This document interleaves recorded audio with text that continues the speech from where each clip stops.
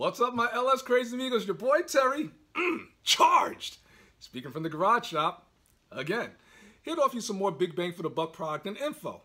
Let's do it. Now, in your social media travels, whether it's Twitter, Facebook, Instagram, YouTube, LinkedIn, you may have came across an ad for this. Now, I don't know what these things are called. The idea behind this, it's a shrink tube with solder in the middle of it. So it's a 2-for-1 because I do a lot of soldering.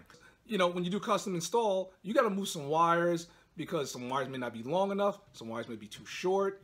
Whenever I solder wires together, I'll take two wires like this, twist them together, get some solder, melt the solder, and it will solder these two wires together. Then I take some shrink tube, move it over the exposed wire, put a little heat to it, and it will shrink and conform to the shape. And what that'll do is that will put a shield over the exposed metal, which is no longer exposed, and you're pretty much done. So this is supposed to tie the soldering and the shrink wrap together. I don't even know what these things are called. Shrink tubes? Solder wraps? I don't know. But anyways, so what we're gonna do today is we're gonna test that. We're gonna test and see if they got up, or if they're as strong as they say they are, and if they flow the same amount of current. So, I got my gauge, got my heat gun, I got my tool, and of course, I got some wire. So we're gonna test this wire, see what kind of readings we get, then we're gonna cut it, solder it back together, and test it again and see if the readings are the same. Oh, it's gonna be fun. Oh. All right, so let's begin. With the gauge, I'm going to turn it to 200 ohms. See that? It look like that. You'll have a, well, that's not a 1, it's actually an I and a dot. And don't forget, we here at the garage shop, we use the most sophisticated equipment when we do testing.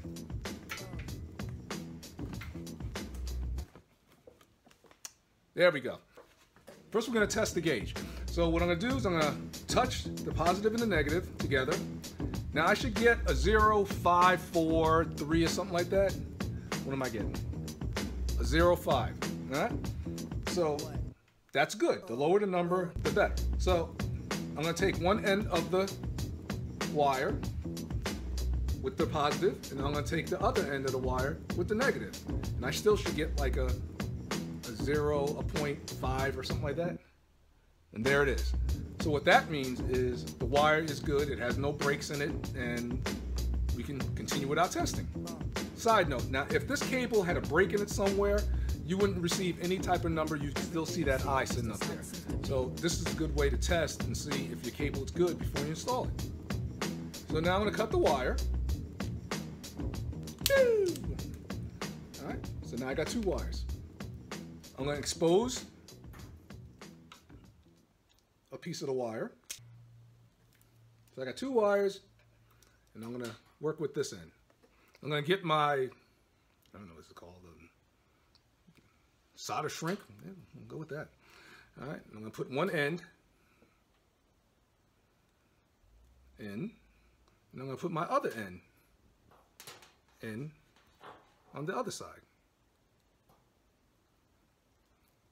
Now, I got this wire going through the solder, and I got this wire going through the solder.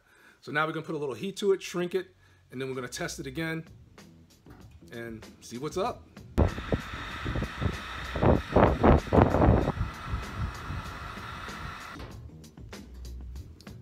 So far, it looks pretty good.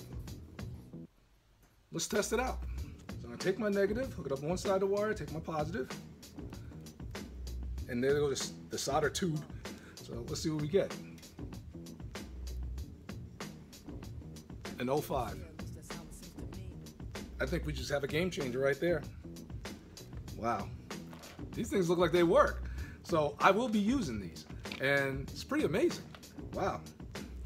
I really hope you like this little independent testing that I did here. All right, but I'm looking at the clock on the wall. Or should I say ceiling? Time for me to head on off. And remember, if you like what you see, you gotta hit subscribe, follow, share, the thumbs up on YouTube, hit that, and the likes, everything. Just do everything. You know what to do. You know what to do. I'm not telling you again, you know. But you know what I'm gonna say. Yeah, there's no me without you. That's right. So continue doing what you do, and I'll continue doing what I'm doing. And as always, be easy, and I'll talk to you guys real soon. Take care.